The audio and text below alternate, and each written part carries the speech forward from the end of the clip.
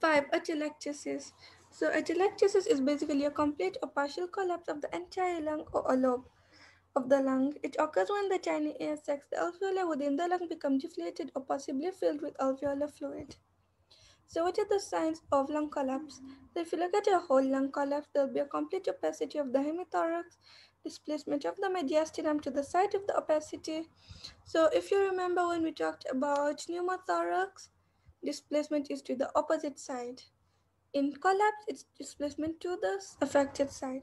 Ciliate sign will be lost, loss of diaphragm and mediastinal outlines, herniation of the unaffected lung across the midline. So let's look at this.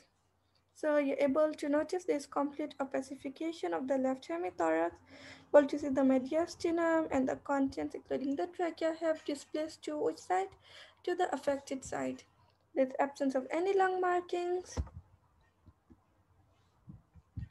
So basically, if you look at this, everything is done. We saw there's complete opacity. We saw there's displacement of the mediastinum, silhouette sign with loss of diaphragm and mediastinal outlines. You're able to notice that. There's loss of right cardiac border. Then herniation of the unaffected lung across the midline. Are you able to see that this is moving slightly towards the left side? So what are the signs of lobar collapse?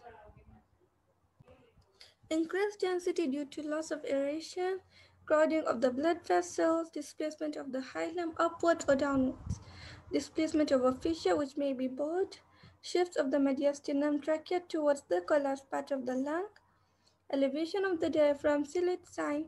The remainder of the lung may be overexpanded and hypertranslucent with fewer vessels showing, and rib crowding may occur in children or with long-standing collapse. So if you look at this is a what? Right upper lobe collapse. Able to see there is absence of vascular markings, there is bowing of the fissure. Then I don't know if you're able to see the trachea has moved to the affected side.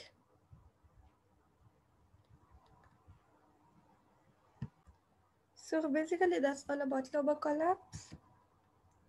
So atelectasis of the right lung, homogeneous density in the right hemithorax, mediastinal shift to the right hemithorax is larger, right heart and diaphragmatic